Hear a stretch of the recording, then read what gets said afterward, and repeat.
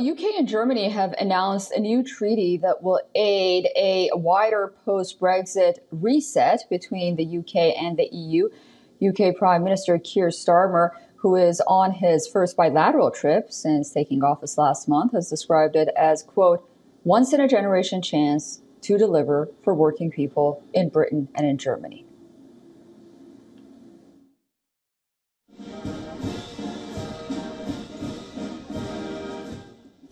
This treaty is part of a wider reset, grounded in a new spirit of cooperation, with our shared understanding that this will be developed at pace and that we hope to have agreed it by the end of the year. Starmer spoke at a news conference with German Chancellor Olaf Scholz after the duo met in Berlin earlier in the day.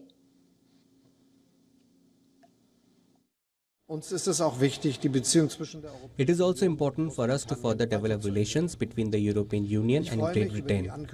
I am delighted that Keir Starmer has announced that he will seek a fresh start in relations with the European Union. We want to grab this extended hand.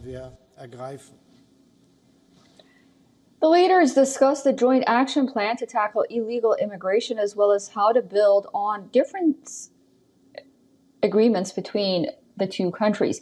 Meanwhile, Starmer made it clear that Britain has no plans to negotiate a youth mobility scheme with the EU to get better Brexit terms. He says he will not take the UK back into the bloc's single market. Prime Minister Starmer will head to Paris next for the Paralympics opening ceremony. He will also hold talks with the French President Emmanuel Macron.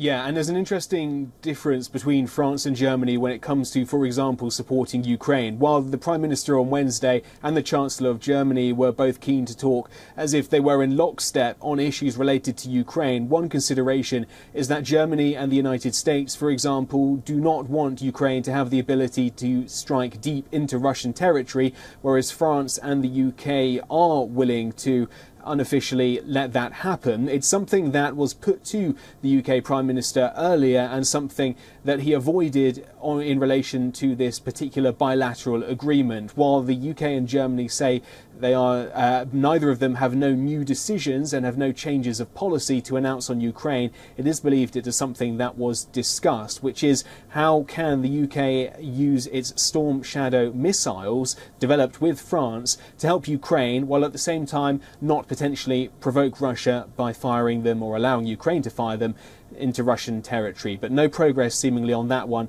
with Chancellor Scholz today. The focus on illegal migration and that new bilateral agreement.